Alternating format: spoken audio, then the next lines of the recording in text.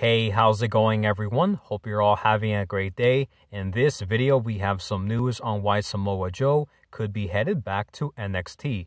But if you're new to our channel, don't forget to subscribe for more WWE news. Alright guys, so when Samoa Joe was released by WWE back in April, the news of his release shocked many fans to say the least.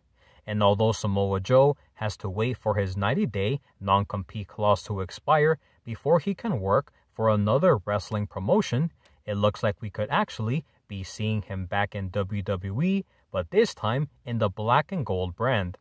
Because according to a report from Fightful Select, numerous talent and staff have heard that Samoa Joe could be headed back to NXT in a wrestling role.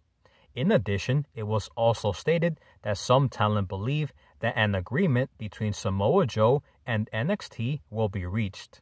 Therefore, it looks like we will have to wait and see if in fact Samoa Joe will return to WWE, but this time a part of NXT. Alright guys, so according to this report, it does look like there is some interest in bringing back Samoa Joe to the black and gold brand.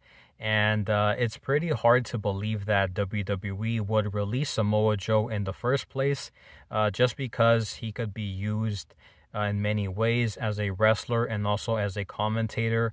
And I guess we'll have to wait and see if WWE ultimately, have plans to bring back Samoa Joe to NXT. So I guess we'll have to wait and see what happens with that. So with that being said, guys, please make sure to let me know your thoughts and opinions on Samoa Joe possibly headed back to NXT in the comment section down below. Thank you guys so much for checking out today's video. Stay safe, and as always, I will see you guys on the next one.